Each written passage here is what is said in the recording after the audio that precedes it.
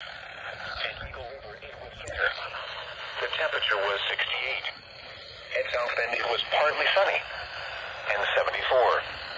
In Chicago, it was cloudy and 69. It was fair and 83.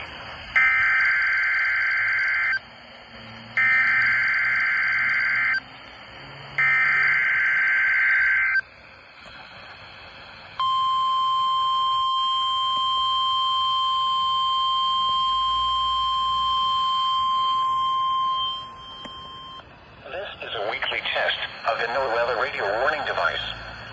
During potentially dangerous weather situations, specially built receivers are automatically activated to warn of the impending hazard.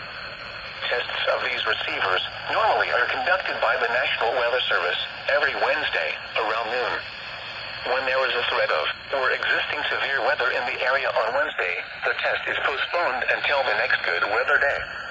The warning alarm transmitted over this and other NOAA radio stations in southern Wisconsin will normally be activated for watches and warnings that affect the following Wisconsin counties: Richland, Vernon, Adams, Juneau, Marquette, Waushara, Winnebago, Calumet, Manitowoc, Sauk, Columbia, Green Lake, Fond du Lac, Sheboygan, Dodge, Washington, Ozaukee, Iowa, Dane, Jefferson, Waukesha, Milwaukee, Lafayette, Greene, Rock, Walworth, Racine, and Kenosha.